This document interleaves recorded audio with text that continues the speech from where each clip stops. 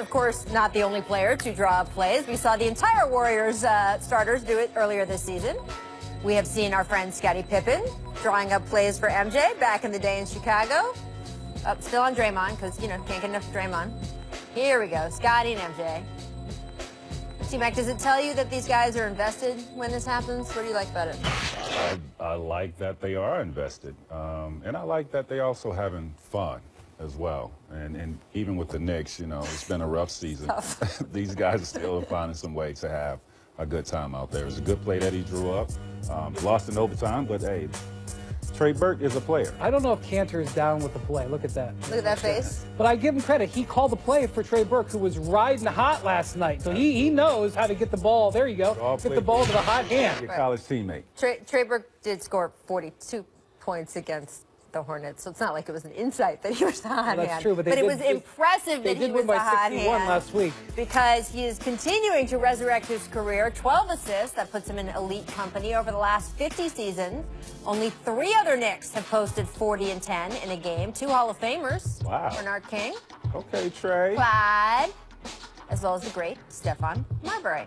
So. Like, what was he in the G League, Trey? He was out of the league. He was definitely out of the league. Who was doing this? Who was doing the scouting around here? Like, this kid comes to your team and he drops 42 and 10. Tracy, he was a high lottery pick who, you know, kind of washed out in Utah, and then he's washed out with several other teams. He's one of these guys. You know, he doesn't shoot well from the outside historically, and he's a little small for the NBA game. He's kind of in another era. He might have been a different player, and you know, the thing about it is though. They drafted a guy in the lottery this year to be their point guard. Then at the trade deadline, they traded for another point guard, and neither of them were named Trey Burke. The fact that this question is being asked is kind of an indication of how the Knicks. You know, when I watch him, not only his game reminds me. Say it, say it, say it. But this dude looked like AI out there. Thank you. I knew it. Thank you. Real, they were saying on the broadcast last night they were just starting to nickname him AI. He looks like AI with the hair. Yes. Any AI the arm sleeve. Come on, Trey. No, he has a future with them. You think that, I mean, as Brian said, they got Frank Ntilikina, Trey Burke. Okay. How crowded is that point guard spot? But here's the thing. There's not that many teams out there that need point guards. It's not a deep market for point guards, for starting point guards. You had that trade with Denver. You had point guards on your roster all season long, and none of them dropped 42. Well, that's true. You should have a future. Listen, he's still pretty young. You know, he came out of Michigan relatively early, so he's still pretty young, and this is another example of how players can have second or sometimes third acts in the NBA. Yeah. Well, the Knicks next phase. Who we just say that they're going to play again? The Sixers, right? Sixers tomorrow. Knicks Sixers tomorrow. We'll have to see. Fultz versus Trey Burke. Who thought we'd have that kind of matchup? We'll have to see if Trey Burke, wanting to make sure he secures a spot in the NBA next season, outweighs the Knicks' overall desire to tank. This is why these games can be interesting, because the coaches and the players, Jeff Hornacek is in some ways coaching for his job, right? And even if he doesn't continue with the Knicks, his record in these final months is going to be important on his overall coaching record. There's no like little announcer guy who comes in after his record and say, but the team was tanking. People just say, oh, his record is X and X. I know you say the Knicks are tanking. I don't think that they are. I just think that they're bad. That's why they keep losing. I think when you watch the Knicks play... You don't think that they are, knowing that they are not going to make the playoffs, hoping for a lower... they're playing their best players, though, Rachel. I think organizationally, yes. Typically, when you tank, you don't play your best players. I think the Knicks in the tanking scale are ranked pretty low. I just think they're not a good team. Well, they got a late start. Because they were not trying to tank when Kristaps Porzingis was playing. For them. The Bulls also got a late start, which was more of a mystery because they knew what they were trying to do the whole season. But the Knicks and Bulls got a later start. That being said, they have had some opportunities to catch up. The Nets, for example, are not trying to tank because it's not their pick. The Lakers didn't want to tank because they were sort of taking a different approach. They don't have their pick either. So, you know, they had some room there. I wouldn't say they're not trying to get a better draft pick. Well, bless their hearts.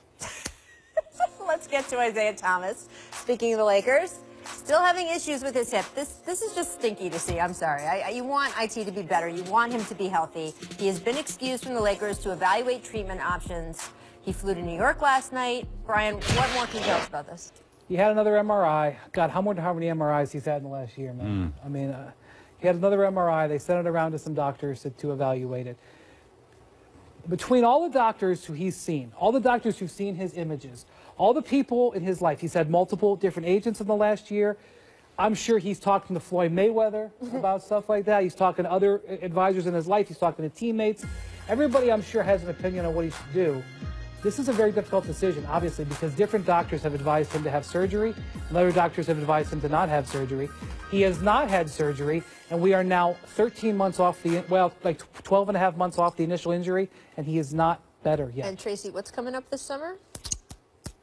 Free agency, man. This is cost him a lot of money. And, you know, going into the offseason, he's not coming back this season. Going into the offseason, it's like, do we give him a nice payday, or we give him, you know, a one-year deal to see how he is? I mean, we don't know if he's going to come back this season. Obviously, it doesn't look good. Doesn't look if good. he does have surgery and goes into his free agency and he's Yeah, recovering from surgery, There's different types of surgery. You know, Gerald Henderson had surgery last year, played for the Sixers, and has missed this entire year recovering from hip surgery.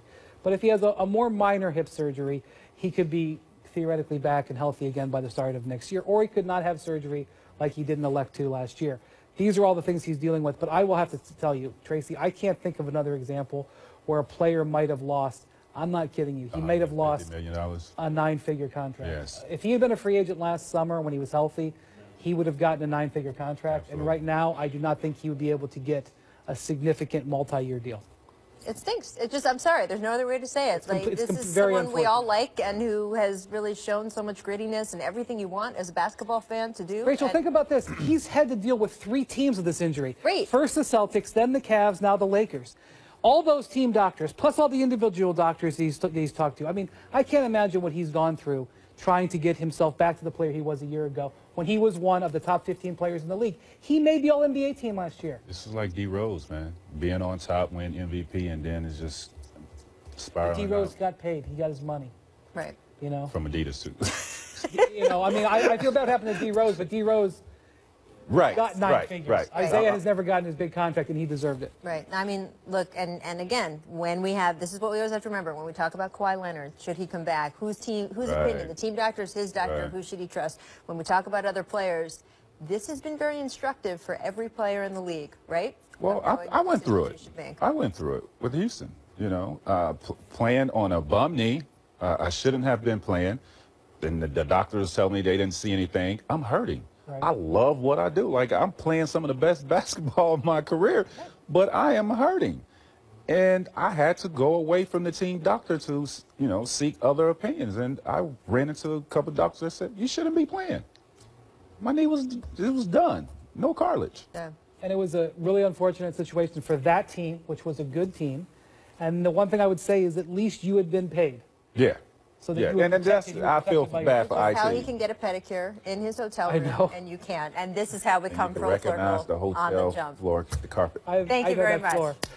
Coming up tonight will be the last time, maybe not. We'll see. LeBron and Dwayne Wade on the court together. Could be. First, take a look at this piece. Oh, this was good. So producer Danny, producer Steve, producer Eitan, they were looking around for old clips of LeBron and Wade together. Eitan's like, oh, look, here's a piece Rachel did on their friendship back in 2011. I don't know what it was because it was 7 years ago. You were practically living in Miami. I don't back then, remember Rachel, it. So, yeah, I know that it happened. So this is going to be a surprise for all of us, but Danny says that it is relevant today, so I'm curious. Take a look.